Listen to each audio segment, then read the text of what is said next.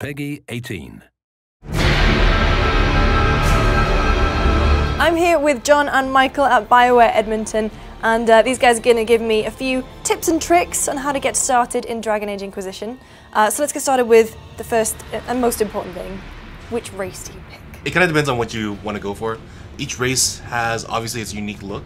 Dwarf has magic resist, so it's a little bit easier to fight against, the demonic enemies that you're going to be facing throughout it. Kunari has a melee defense, a little bit easier to tank stuff with that. Elves have range defense. Range defense, yes. Whereas the humans just get the easier pick of, you get one more ability points and allows you a little bit more freedom. Yeah, so you can spend that ability point on another upgrade or another ability or another passive, anything, and that as a human you can just go that 1 point further that no one else can.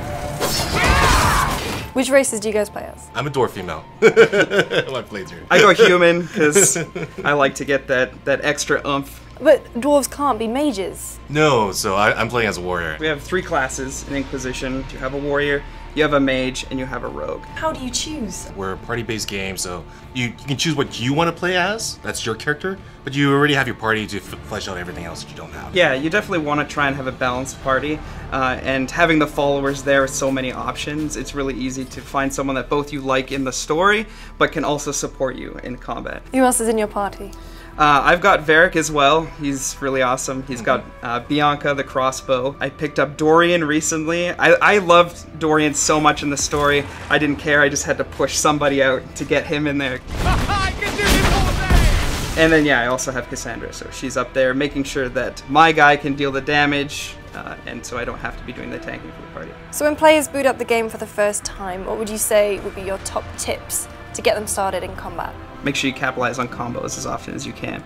Cross-class combos are the most effective, so setting up a state like freeze or paralyze with your mage, and then coming in with your warrior and hitting him with mighty blow to have a huge electrical explosion or shatter that frozen guy. Also, keep in mind the soft combos too. So abilities that may not seem like they work well together, but when you put them together, they work really well. So something like Pull of the Abyss and a Fire Mine. And last of all, it's an RPG, and it's one of the great things about us is just experiment, right?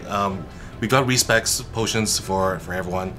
It's pretty cheap to do, and it's fairly easy to just switch out what your card loadout is. So just experiment, see what interests you, and what is fun as an ability. I think we give you right away Winter's Grasp. Yeah. And that's just an amazing ability. It's single target, but it CCs, it does cold damage, and it freezes them for a short duration. And that's super useful. Freezing someone solid is still going to be a good idea, 50 hours into the game, as soon as it was at level 1. John and Mike, thank you very much. I feel prepared to lead the Inquisition now. You're welcome. Make sure you look out for more videos from my trip to BioWare.